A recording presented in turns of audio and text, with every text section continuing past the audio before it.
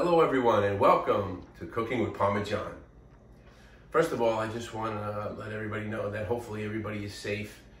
This is very difficult times that we're going through right now, and this is why I want to do this, so we can all smile a little bit and cook with the family. So I hope everybody is safe at this time. I'd like to thank everybody for participating in the last episode. I really got a lot of positive feedback, and I thank you very much. So after this episode, if you enjoy it, I'd love for you to, right below, hit the subscription tab, subscribe to my videos, pass it along to friends. I'm looking at you be part of my ParmaJohn family. Hit that notification bell, bing, and that will let you know when I have new updates. And if you have any suggestions of what I can do for my next video, just leave it down below in the comments section, and I'll see if I can get to it. Today's recipe is a very simple recipe. I got it when I went to go visit my cousin Victor in San Marino. He made this beautiful penne pasta dish with prosciutto di Parma, Parmesan, Parmigiano Reggiano, olives, basil, and cherry tomatoes. It was excellent. Follow me and join me with Cooking with ParmaJohn. Okay everyone, I'm going to introduce you to the ingredients. The very important ingredients. We're going to have a teaspoon of pepper, half a teaspoon of salt, 2 cloves of garlic, some sun-dried tomato paste, which I'll show you what I'm going to do with that. And I would say about 1.5 cups to 2 cups of cherry tomatoes cut in half. Okay? And then we're going to have about 1/4 cup of prosciutto di Parma, and then about 1/4 cup of Kalamata olives, and then some fresh basil. Okay, so first what we're gonna do is we're gonna just put some olive oil, extra virgin olive oil, in the pan. Let that warm up on low heat. You know, I've always had a passion for cooking. I think that also came from my Italian parents who loved to cook. Also, my father was a banquet manager at the Plaza Hotel for 50 years. So he got to see a lot of the how they cooked in the kitchen, and he brought that home to us. I had a great relationship with my father. He's the one that really taught me how to cook, him and my mother, and we had a very beautiful, loving relationship, although kind of different, but loving. I always tell this story where one day I'm in the basement with my father and we're watching the Mets play the Yankees. Us being Met fans, it was very special to us. So we were all excited, and we were sitting in the basement watching the Mets play the Yankees. And I'm only bringing this up to tell you the kind of love that I had for my father. So I remember we were watching it, and I was excited.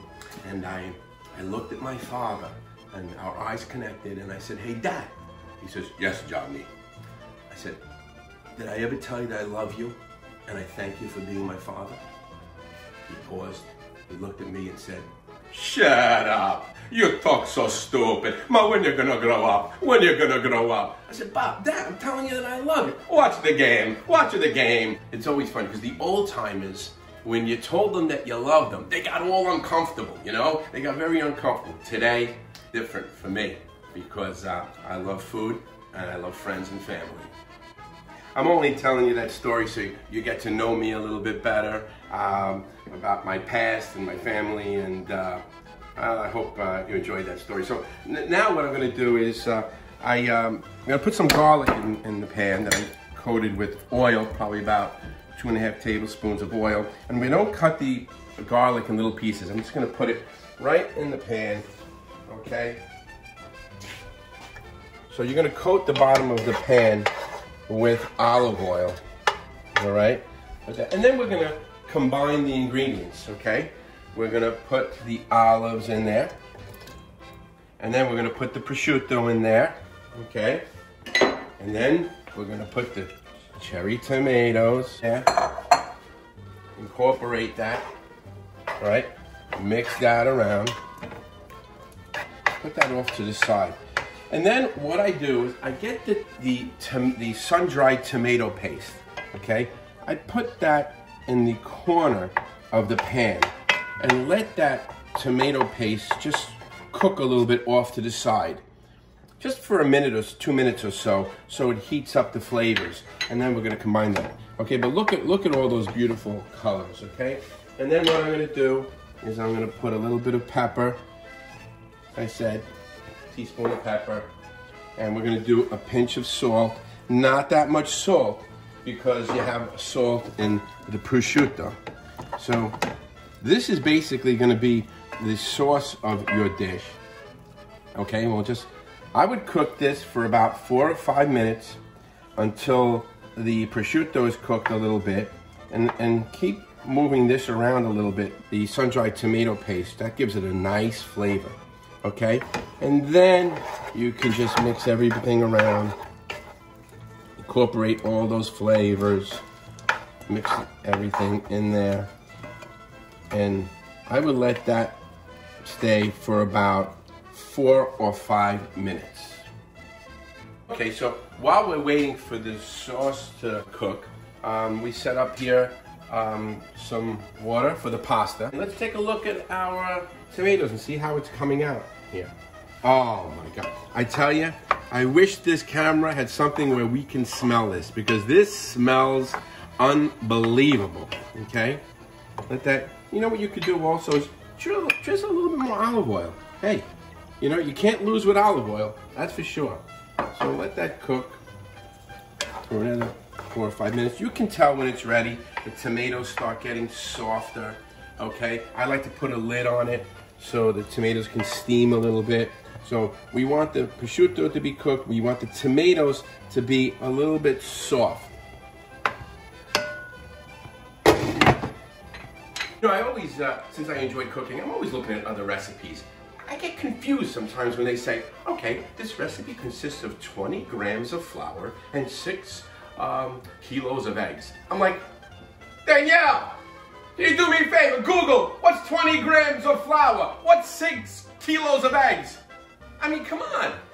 Here with Cooking with ParmaJohn, we use tablespoons, teaspoons, and cups. Very simple. Let me show you what I also like to do with my Parmigiano cheese. So we get Parmesan cheese, it's Parmigiano Reggiano from Parma, okay? That's where my family is from. I cut here in little pieces, follow me. I put it into this blender, because I gotta be honest with you, I don't like buying the cheese that's already grated. You know why? Because you never know what they put in it, that's why. You never know. So my friend Vinny gave me this tip. He says, don't do that. He said, buy the Parmesan cheese and then grate it yourself. So if I can get this grater to click in, which is always difficult, there we go. Okay? But watch that, look at that, right? No fillers there, my friends. Cooking with ParmaJohn, fun and simple. We cook, fun and simple. And there's your finished product. No fillers there. Okay, everyone, we got the water boiling. Let's put a little salt in there. I forgot to put that in. Okay, that's very, very important. And now we're gonna put in about a pound of the pasta, okay? That's Barilla pasta, 10, 11 minutes, and it's done. Now let's check the tomatoes. We wanna see where we are with this. Oh boy, they're getting nice and soft. The aroma is even more powerful than before. And another few more minutes. Again, we want the tomatoes to be soft. You can feel it, okay? Very simple. When the tomatoes are soft, your sauce is ready. And now, we introduce the basil. We don't cut it in little pieces. We just rip it up. I like to just go like this a little bit. Gets the smell and the essence. And just tear it up and put it in, just like that. Oh, man. Okay, now you can smell it. So you just rip it up. Let's mix it around a little bit. The tomatoes are soft. We're waiting for the pasta to be done. So the pasta's ready. So what I like to do is just take a little bit of the pasta water, put it in there, okay? And then what we're gonna do is we're gonna add the pasta to the sauce.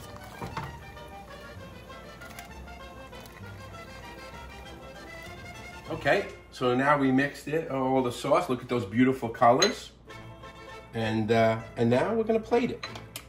Okay, so now we're gonna plate this. All right, look at that.